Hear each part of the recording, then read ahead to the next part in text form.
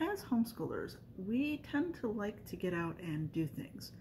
Normally, there are activities and groups that you can join pretty much every day if you want. If you look on our website, you will find some links to all sorts of these things.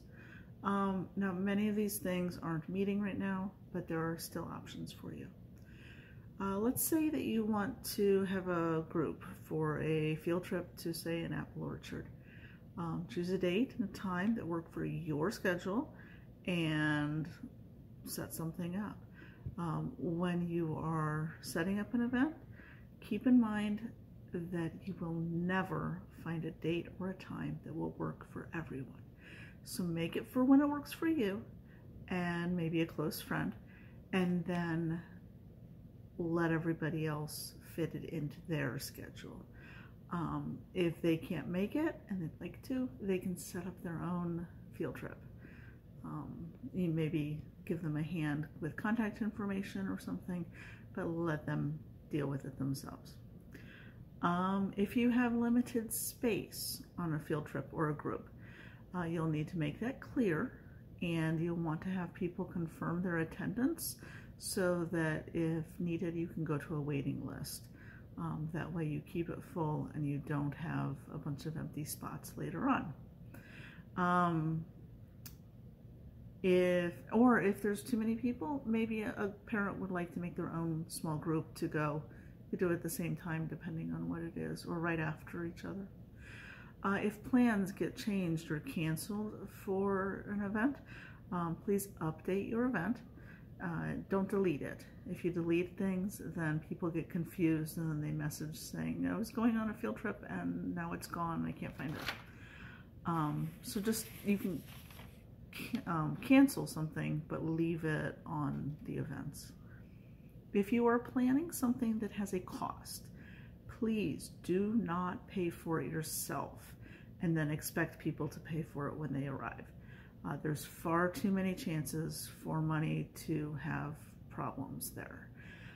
If it's just a couple of dollars for something that has to be paid in advance, have people PayPal you or whatever form to get you the money.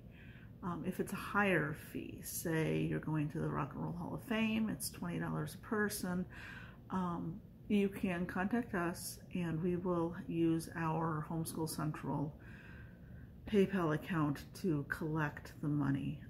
Especially if it's a larger amount, people are a little more, feel a little safer with sending it to the group instead of just to an individual who they may not know.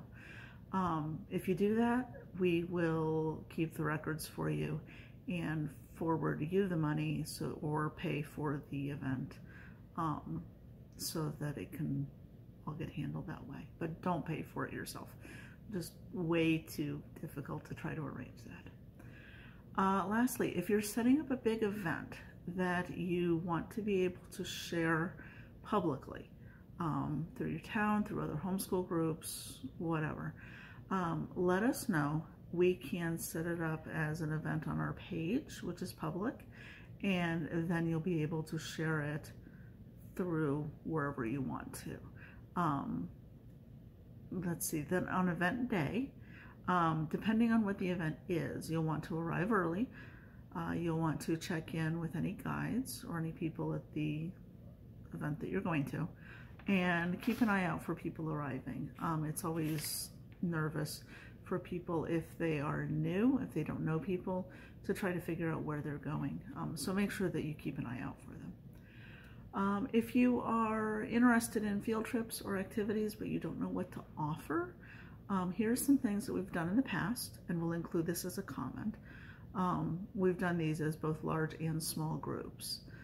We've had park days, we've had board game days, Pokemon, Magic, The Gathering, Dungeons and Dragons, zoo trips, beach days, parents' night out, roller skating, ice skating, bowling, movies, art classes, science classes, cooking classes, history groups, book clubs.